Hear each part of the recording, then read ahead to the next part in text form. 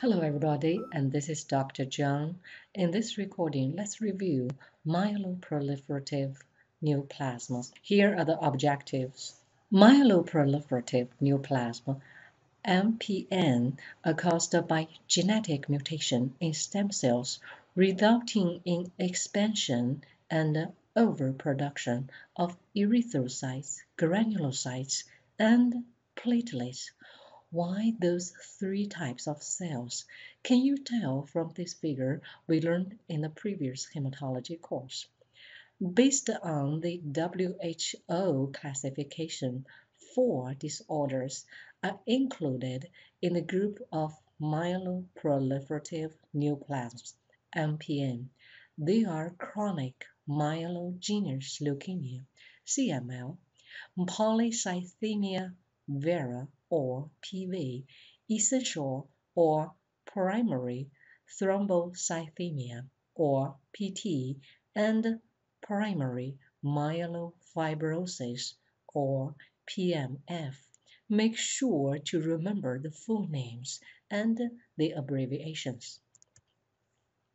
CML or chronic myelogenous leukemia is expansion and overproduction of myeloid cell line with the preponderance of immature cells in the neutrophilic line. It is most commonly occur to middle-aged men.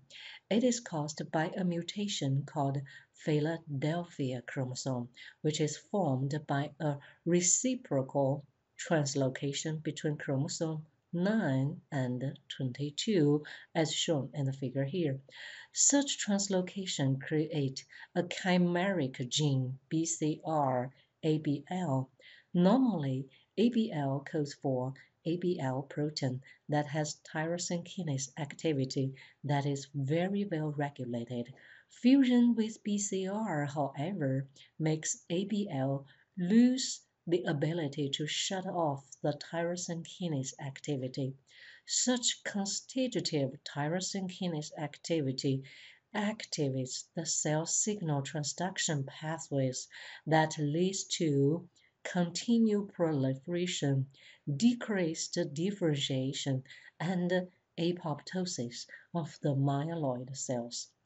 The table on the right summarizes the morphological changes in CML. First, let's look at peripheral blood.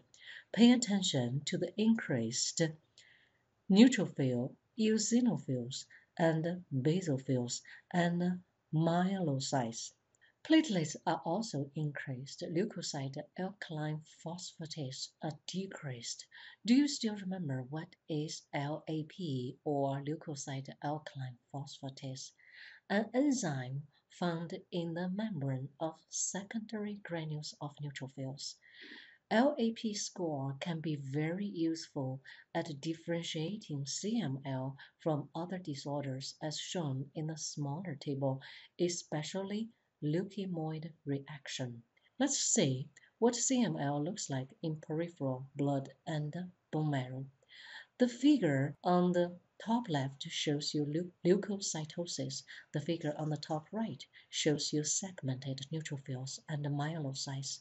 From the figure on the bottom left, you can see increased basophils. What about bone marrow? The increased or hypercellularity is due to granulopoiesis. Megakaryocytes could be increased. Pseudo-Gaucher cells are often seen and they are very similar to Gaucher cells. The macrophages that look like tissue paper. The pink image on bottom right is from bone marrow, showing hypercellularity with increased granulocytes and megakaryocytes. Hyperuricemia and uricosuriia, that is, uric acid in the urine, are due to increased cell turnover. So patients can develop secondary gout and kidney disease. When patients' WBC level increases very high, such as 300 to 10 the ninth power per liter, they can have vascular stasis and intravascular consumption of oxygen by the leukocytes. Without effective treatment, all CML can progress to acute myelogenous leukemia. Before reaching the acute phase, some patients go through the accelerated phase, which is diagnosed by 10 to 19% of blasts in circulation or 20% of total blasts and promyelocytes. Once the blasts increase to 20%, they are transformed into acute leukemia.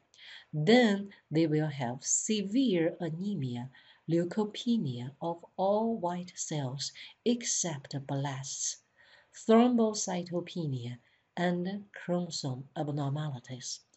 Blast crisis leukemia can be AML, acute myeloid leukemia, or ALL, acute lymphoblastic leukemia.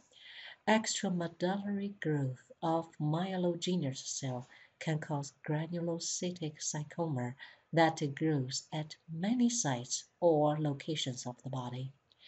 Imatinib methylate is the first-line treatment for CML now. It is a synthetic protein that can inhibit tyrosine kinase by binding the ATP binding site. The therapy can be monitored by using RT-PCR to measure BCR-ABL transcripts. Imatinib is a good drug, yet resistance has been developed where additional BCR-ABL mutation which double the tyrosine kinase activity. This can be overcome by increasing the dosage of imatinib. If the patient still don't respond, then very likely they have developed a point mutation of the ATP binding site that imatinib cannot bind to anymore. This is secondary resistance. Some patients they don't respond to imatinib treatment from the very beginning. That is called primary resistance. That may be because they do not have BCR-ABL mutation. To be qualified for transplantation, the patient must be in the first year of diagnosis, younger than 50 years old.